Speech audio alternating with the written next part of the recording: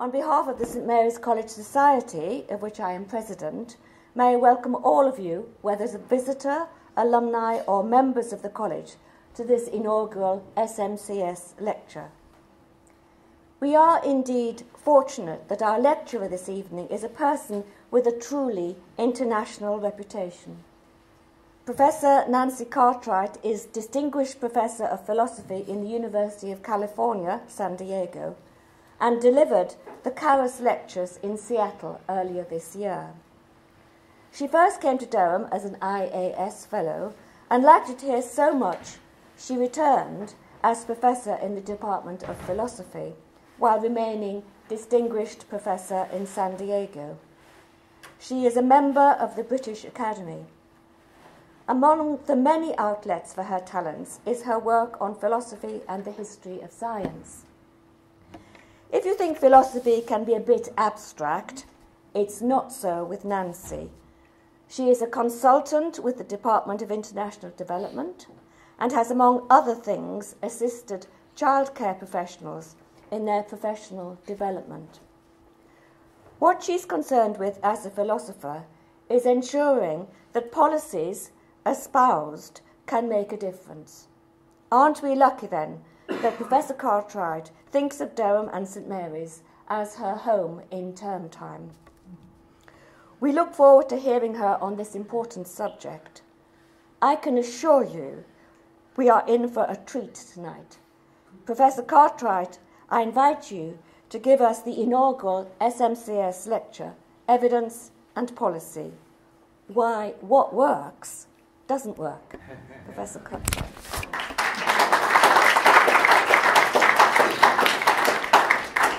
Thank you very much, Elizabeth. It's a real honor to be giving this lecture.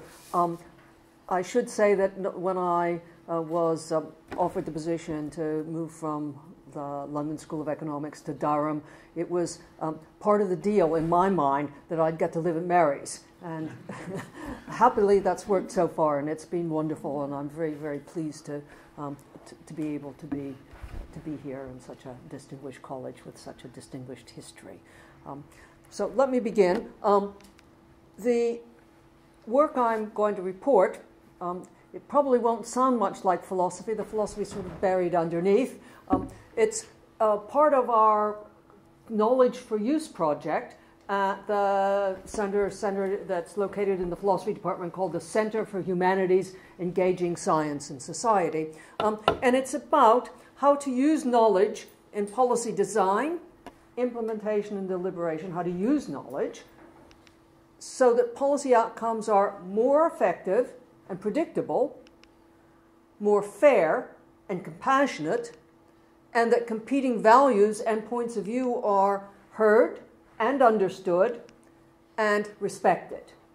Now, my own work over a very long time has been on modeling and causation, so I major on thinking about, specifically about how to make them more effective and predictable, but you can't actually hive that off from the more value-oriented questions, and that's one of the things that I hope will become clear as I talk.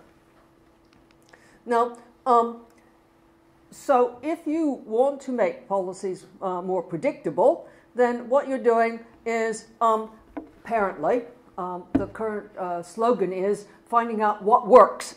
And the idea that we're all urged is you should use policies that work and don't waste your efforts on ones that don't work. So this big mantra of finding out what works. And there are hundreds and hundreds of institutions around the world, mostly in the Anglophone world, has spread to Europe and the European Union, World Trade Organization, World Health Organization. There are hundreds of these organizations that try to gather information about and distribute it about what works in various domains of social policy. So we have the U.S. Department of Education's What Works Clearinghouse, which was one of the ones that started it. The Cochrane Collaboration, which is health policy. And this is really where it started in evidence-based medicine. and that's the Cochrane collaboration. The Campbell collaboration, which is a kind of mimic of the Cochrane collaboration for social policy. The U.S. Department of Health and Human Services Child Welfare Information Gateway. I mentioned that because I'm going to talk a little bit about child welfare, Organization of Child Welfare Policy. U.S. Social and Behavioral Sciences Team. This is just some random, not quite. JPAL, that's the Jamil Poverty Action League, which is housed in, I don't know whether it's in Boston, it's housed in Cambridge, Massachusetts, and it's full of MIT economists who want to tell you, want to try to figure out what works in development economics, et cetera, et cetera, et cetera. Now, here in Britain, we have the British What Works Centres.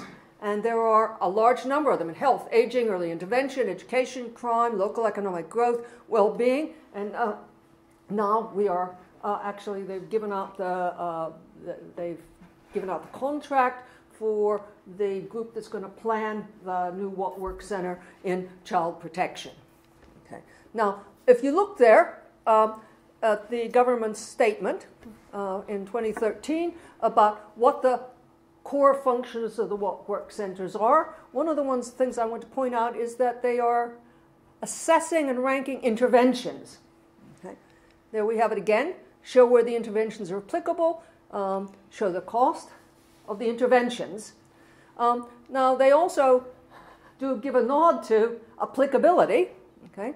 And applicability, and this is the theme of my lecture, applicability depends on the context of application.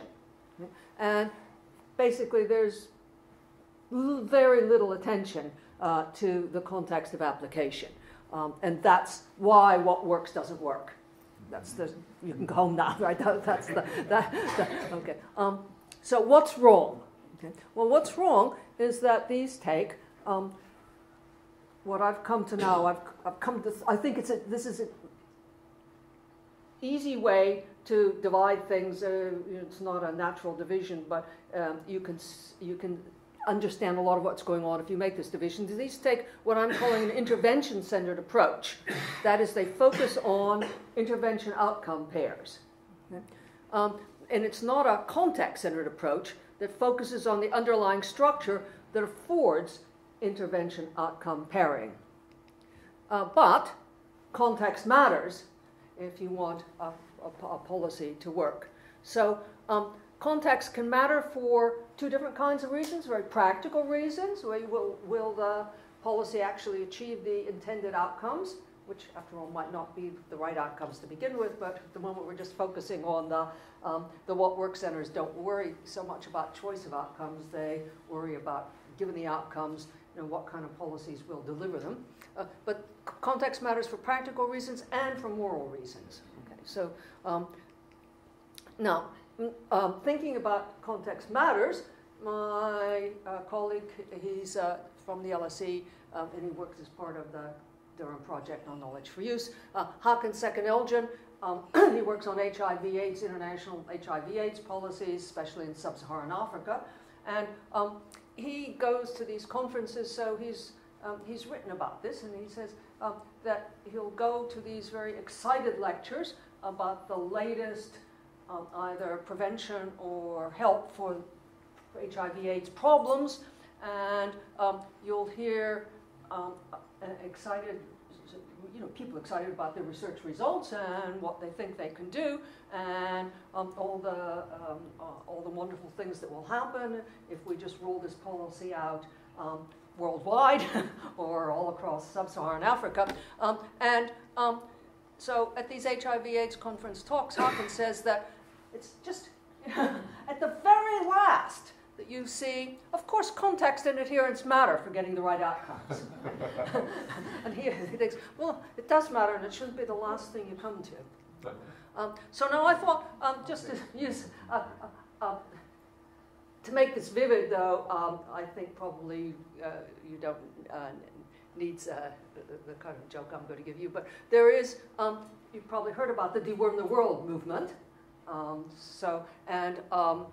There it is. And it started in JPAL, this Jamil Poverty Action Lab, with a some studies by an MIT economist. Now, why deworm? Well, I mean, it's good for kids not to have worms, that's true. But the reason for deworming the world is that it's supposed to bring about educational benefits. Okay, so the idea is that the children will, who don't have worms, they'll be better nourished, they'll miss less school, both because they don't have worms, but also they'll be more attentive in school, and because they're better nourished, they'll be more intelligent in their reception of the education they're getting, and reading scores will go up. Say, reading scores is an example. That's why to deworm the world, for not just because you'd like to get rid of kids' worms, but that it'll help with these other down the road outcomes. Now, philosophically speaking, I'm going to come back to this case, but philosophically speaking, the intervention-centered approach makes sense when the intervention has something like an inbuilt tendency towards that outcome. And there's something about the intervention that it's geared towards that outcome. And having started my career in physics, I always think of physics examples. So I do think that gravity has being a massive object, really has an inbuilt tendency to make heavy bodies fall. And there is something about being gravity that's connected with the outcome, heavy bodies falling, or heavy bodies being attracted. And so the intervention-centered approach makes sense when the intervention has this built-in tendency towards the outcome in question. But does deworming have an inbuilt tendency to improve children's educational outcomes? If not, why are we doing the intervention-centered approach on it? So here's Deworm the World movement, and as I said, it started. It was really this urge to deworm the world was based entirely on a study in Kenya. You might know that the original study was the results, the data were reanalyzed, and by a bunch of epidemiologists fairly recently, who thought that even the study results that were reported about the improvements in educational outcomes didn't hold on a reanalysis of the data. And then there was something called the worm wars between economists, roughly the economists and the epidemiologists, about the right way to analyze the data. But that was all data from a study in Kenya. Okay. Now, I think context matters, but I wasn't so sure, so there's my granddaughter, Lucy, and she was, she's now doing her A-levels. She was preparing for her GCSEs, and we were kind of worried about her results and wanted to improve her scores. So, well, there's her school. She went to this posh fee-paying school in Oxford, and I started giving her and her friends deworming pills. So it didn't work for Lucy and her mates at Headington School for Girls. So we know that. I mean, context matters, right? And, okay. What I want to go on and talk about is one of the studies we're doing at my project, and it's this was the original work we did, and what I'm going to tell you about isn't actually in this book, but it's subsequent to that. But here's the team that did the book. That's Eileen Munro, who wrote the UK government's report on child welfare. I think it's 2012 now. That's me. Jeremy Hardy, and Eleanor Montuski. Okay, and we're still working together on these kinds of issues. Now, so I want to talk a little bit about context centering and child protection. Now recall that context centering focuses on the underlying social, economic, geographic, and cultural arrangements that afford causal pathways from intervention to outcome. So you're still interested in, at the moment, the specific question of will the intervention you proposed produce the outcome that you intend it to do. And the intervention-centered approach It tends to think about the intervention, and it does studies on the intervention. It looks at the intervention outcome pairing, context-centered, thinks about the context and what kind of causal pathways they'll afford. Now, and it's a systems approach, as in Eileen Monroe, who claims child protection is a systems problem. So I want to talk a bit about that. The traditional learning method in child protection that we've used here in Britain for ages is the serious case review. And it's used when a child known to child welfare services is killed or seriously injured. And we don't have to think about any particular cases. Now, it has problems. And the problems are that the serious case reviews have almost always been person-centered. Well, that's intervention-centered. The person who is at fault is the intervention. And I suppose I should say as an aside, what Eileen points out is that, of course, when the parents harm the child, it's the parents who harmed the child. But nevertheless, when you're thinking about tracing, doing interventions, it's looking for that person in the system who allowed that to happen. So it is a kind of odd intervention outcome pairing, because it's not actually the real intervention of what you did to the child, the parent did to the child that brought about the harm, but rather we're looking for it somewhere else. But it's also the serious case reviews rely on causal sequence modeling, which is the intervention outcome pairing, and they're accountability obsessed. So those are the three problems that we've identified with the standard serious case review method, serious case reviews. And the accountability is at least one area where moral issues arise. And I want to explain how, in fact, the two, the intervention centering and the moral issues aren't really all that separable. Okay. So Eileen tells us when a tragedy occurs, the standard response is to hold an inquiry to get a picture of the causal sequence of events that ended in the child's death. Okay. The events that bring the investigation to a halt usually take the form of human error. Human error is blamed in 70 to 80% of all major accidents, including child abuse deaths.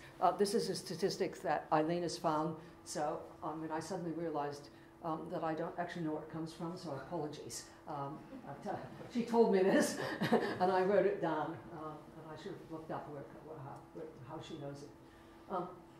So let's think about this causal sequence, intervention outcome with a causal sequence in between, that kind of modeling. So we've got the intervention, right? That's the cause, and the outcome is the effect. So it's also person-centered and accountability obsessed, because as Eileen says, when you trace the call back, you look for human error, and oddly, we tend to look for human error in the social services rather than in the person who actually produced the harm. So, a better child protection requires, we think, more focus more on context and less on specific interventions, and a different understanding of accountability, and reducing the blame culture. Yes. So if we go back to the person-centered, the person-intervention-centered approach, the conclusions that people who are thinking in that mode, the conclusions that they come to are that erratic people degrade a safe system, like the head of social services in Haringey with baby P. So you work on safety requires protecting the system from unreliable people. Okay. So to reduce human error, well, there are a number of tactics or interventions that we try in order to reduce human error. Put psychological pressure on workers to perform better. Reduce the human factor as much as possible by formalizing, mechanizing, proceduralizing I think the people who don't like to call it box ticking, right? There's a manual of what to do, and you're monitored to make sure that you've done the procedures. Okay. Increase surveillance to ensure compliance with instructions. All of which, I mean, can work, but it has clearly well-known adverse effects. It puts psychological pressure, which drives workers away. So, in fact, there's a large turnover in social work in general and in child protection in particular. It creates a blame avoidance culture. So, then the formalization and proceduralization means that you increase the number of rules, which increases paperwork and computer work. And, well, there are so many rules that you spend your time at the computer and not with the families. Increased surveillance, and among other things, the increased surveillance apart from not making the workers feel very happy about their jobs, is that you end up often measuring what's easy to measure and not what's a real measure of what you wanted to see in the first place. So, you measure waiting times rather than cure rates. And have you seen the family within 3 days, rather than what did you learn when you saw the family and how did you interact with them? It takes time. The surveillance takes time, effort, and money. And it makes, we think, morally questionable ascriptions of blame. So the alternative is a system-centered approach, which assumes that individuals are not totally free to choose between good and problematic practice. I mean, that we are all parts of a social, economic, cultural systems, and our behavior is shaped by them. So, okay, now, if you're going to take the systems-based approach, then we're going to try to get away from doing this causal sequence intervention outcome modeling, okay, and think instead that social systems are like mechanisms that afford causal processes. You put the system together, the parts, the individual working parts together in one way, and you get a mechanism that works one way, and you put them together differently, you get a quite different mechanism. So compare, I mean, again, I've got these kind of simple-minded examples that aren't social policy examples, but compare different systems in which you can press a lever. So when I press a lever in this mechanism, I get my morning toast. When I press that lever, it flushes the toilet, right? And we all know context matters, so we're toast our bread in the toilet and press the lever, right? So, okay, so the systems-based approach is advised that tackle features in the system that afford poor practice. It doesn't mean, of course, that there's never poor practice and that no one is ever at fault. But you look at the system to see what kind of features about the system are making it easier for people to make mistakes. So this is James Reason, who says active failures are like mosquitoes. They can be swatted one by one, but they keep coming. The best remedies are to create more effective defenses to drain the swamps in which they breed. That's what happens when you have the person centered, the intervention outcomes centering. Right? You've got a problem that comes up. You get an intervention, a new rule to stop that, and then another rule and another rule, and so forth. Okay. So, this isn't a novel idea that we've come up with by ourselves. There is, for philosophers in the room, there is a major lot of work over the last decade on mechanisms and causation, and how mechanisms in a broad sense, I mean, they could be biological mechanisms like the structure of an acorn, how biological mechanisms give rise to causal processes. And that's philosophically what I work on, is how to understand that. but it is a widespread idea in various ways of looking at social policy and what I'm calling the context-centered approach. So the U.S. National Academy of Sciences has published a pamphlet, "To Err is Human, Building a Safer Health System." And it says, the title of this report encapsulates its purpose. Human beings and all lines of work make errors. Errors can be prevented by designing systems that make it hard for people to do the wrong thing and easy for people to do the right thing. Cars are designed so that drivers cannot start them while in reverse because that prevents accidents. Work schedules for pilots are designed so they don't fly too many consecutive hours without rest because alertness and performance are compromised. So that's U.S. describing the context-centered systems approach. The UK Department of Health pamphlet, there are two ways of viewing human error. The person-centered approach, which is also the intervention outcome-centered approach, and the systems approach. The person-centered approach focuses on the psychological precursors of error, such as inattention, forgetfulness, and carelessness.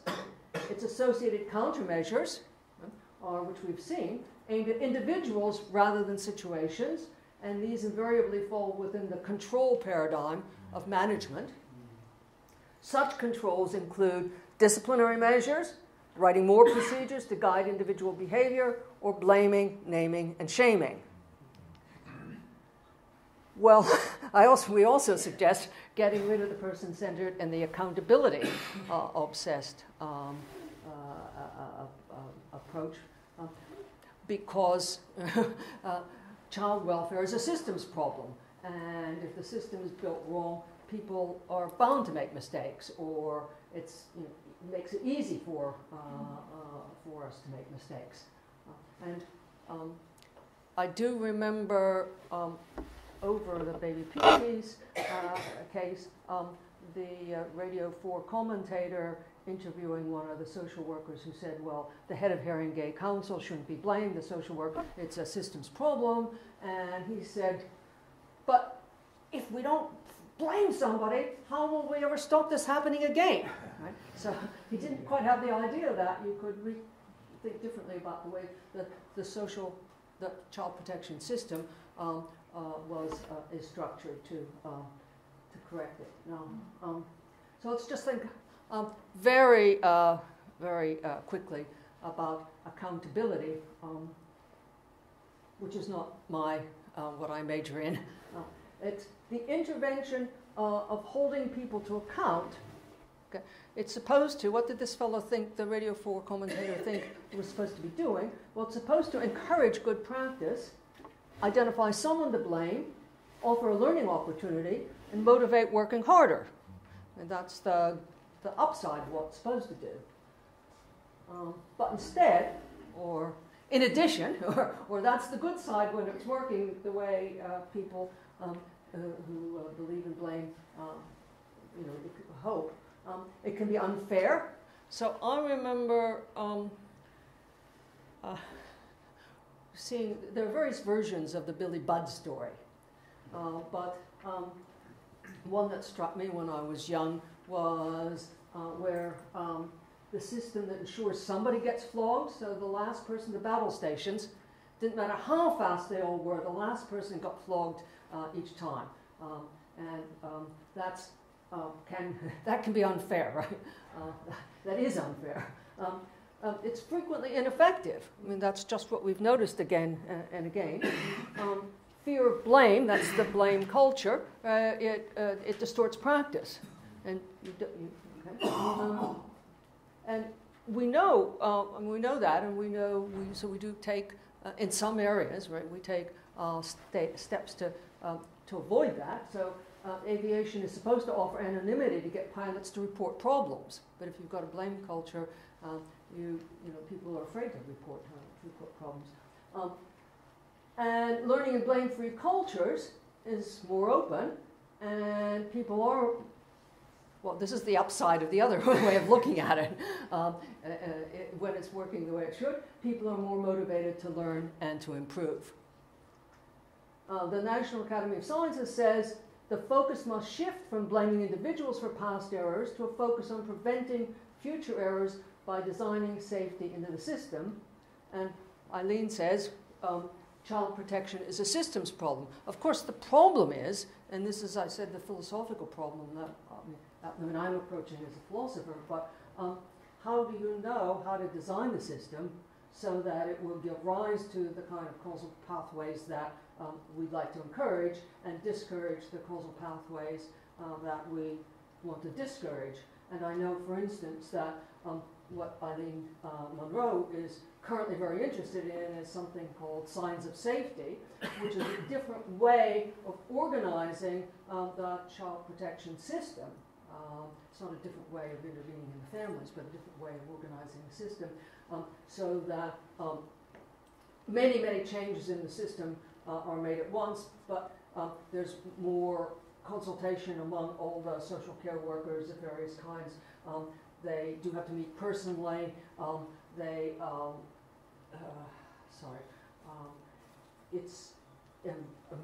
have to write narratives rather than have preset categories that have to give answers in, and so forth. Now, the kind of interesting scientific and philosophical question is, how do we know, or how do we get a grip on whether or not the kind of reorganization of the social system that Monroe suggests is actually going to do the job that we hope it will do? So it's not as if by just shifting your focus, you know what to do next. Okay. So, I have final thoughts on methods and morals, because they're not independent here. If you have a wrong model in one, it promotes mistakes in the other, and the reverse. So the choice of method has knock-on effects for values. So when things go wrong in social institutions, if you focus on input-output causal sequences, it makes it easy to blame individuals, because you're looking for a sort of discrete set of steps. This happened and that happened. I said this and then I didn't do that, and that had these knock-on effects one after another.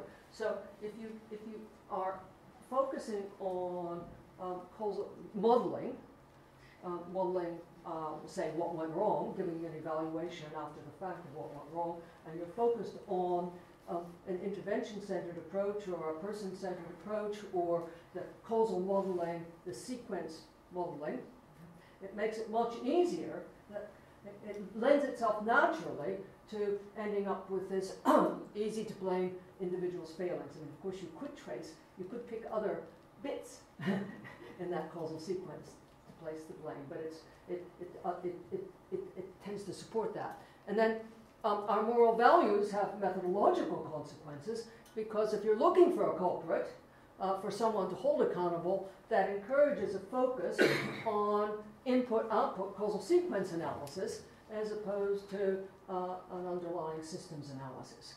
So, a context-centered approach, we think, can do better. Preoccupation with accountability with input-output sequences distracts from studying the underlying context. Again, I don't think studying underlying context is an easy job.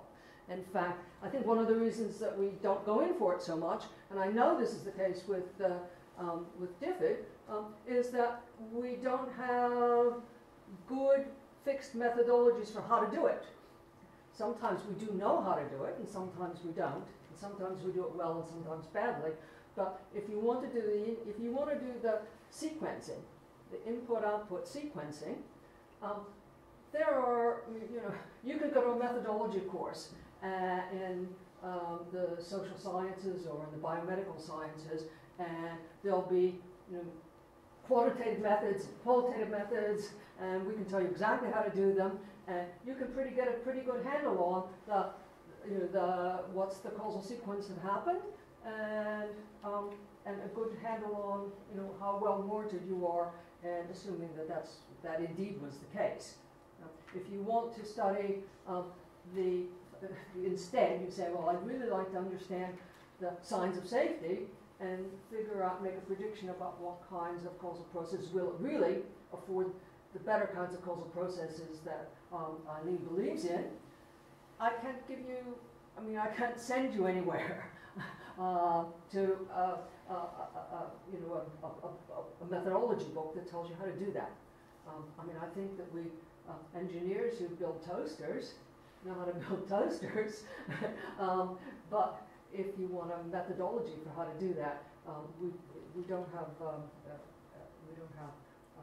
prescriptions as we do. So I think one of the reasons that we're not people shy away from the context-centered approach is that it's hard. The other is hard too, but at least you know there are pedestrian ways to go about it. Whereas this requires more imagination and also more knowledge of the actual details of the context and how things are working there. Okay. Okay.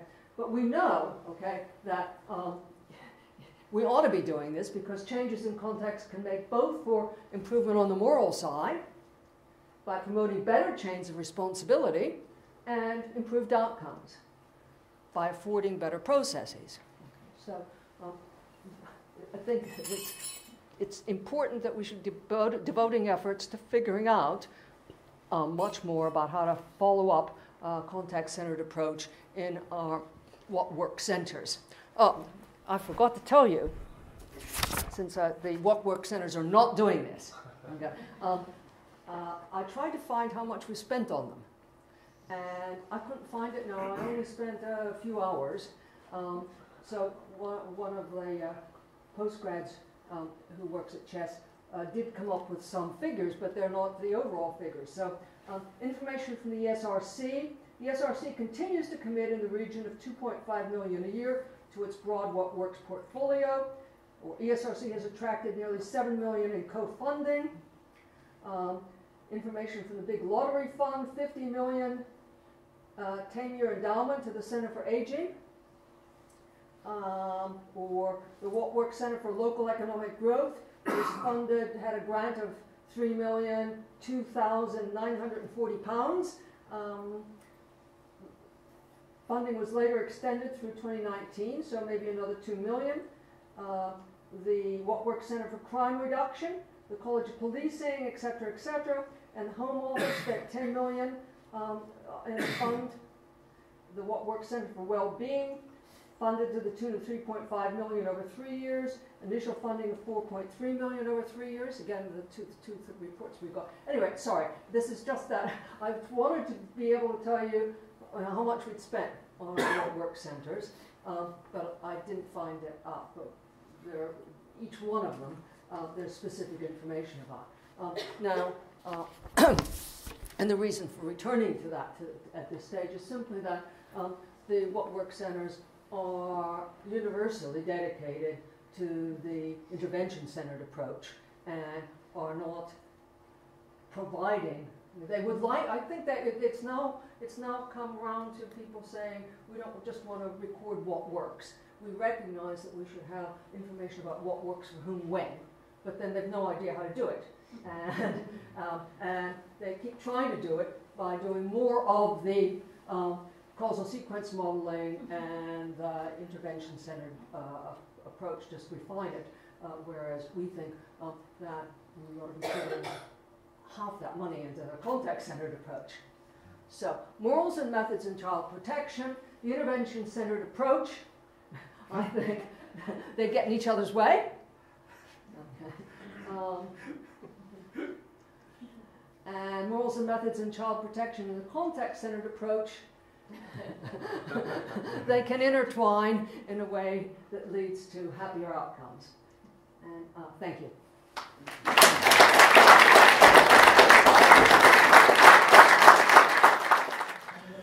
As Secretary of the St Mary's College Society, I would like formally to thank, on behalf of everybody here, Nancy, for a fascinating talk. Absolutely thought-provoking, fascinating. As someone who's worked in public service all my life, I do wish there were a couple of government agencies who could go through the same heuristic process as we've all gone through tonight. And a wonderful discussion. The first, we hope, of many lectures lectures that the Society will sponsor, but what a standard that you have set. And I just want to get a small token of our appreciation here. On behalf of the Society, they're all ready in water for you. Oh, that's And they are Mary's colours. They're Mary's colours. Oh, they're from the committee. Oh, thank you so